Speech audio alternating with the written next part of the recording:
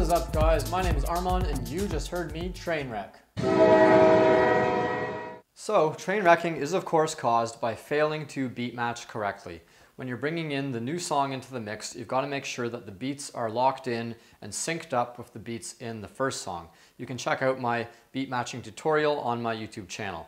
This video is not actually going to be how to teach you how to do a beat match. Rather, it's going to be 1, how to avoid train wrecking, and 2, what to do if you do train wreck to try to minimize the pain. So as you just heard, train wrecking sounds pretty awful. The beats are just fighting with one another and it sounds like a bunch of boots in your laundry dryer. And believe me, train wrecking live in a club before a crowd is a DJ's worst nightmare. So let's get to it. Number 1, how can we avoid train wrecking? Obviously the thing to do here is to be good at beat matching.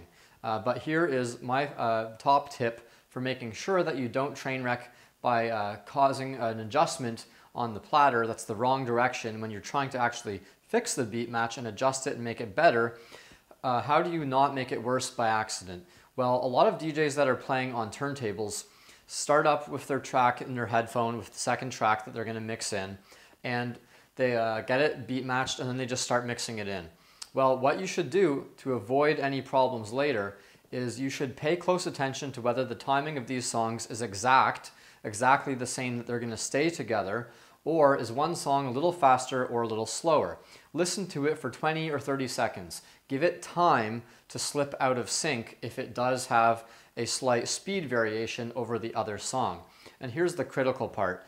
Pay attention to which direction you have to move the platter on the turntables in order to get it fixed. So do you need to advance it forward because the new song is too slow, or do you need to move it backwards because the new song is too fast and it's racing ahead of the first song? So make a mental note of which way you need to adjust the platter once it slips a little bit out of sync, and that way later when you're actually bringing in the live mix, you don't need to guess. You know which way to move the platter, and that's going to make it so that once the beats are a little bit slipping out of sync, you can fix it easily, and you're not going to guess and have a 50-50 shot only of spinning the platter the correct way. If you spin it the wrong way, you're actually going to end up making the beats go more out of sync, and if you're busy doing something else, playing with effects or something like that, it's going to get more difficult, and maybe you're going to not be able to recover, and you're going to cause a train wreck by moving the platter too aggressively in the other direction because you freak out and you overcompensate. Okay, so that's tip number 1.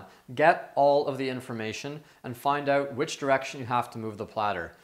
Second thing is make small movements. Don't overcompensate. Even if you think you're going to train wreck or you think the beats are sounding really out of sync and they're really bad, well, guess what? Most people in the room aren't DJs and they're not going to hear it as early as you do.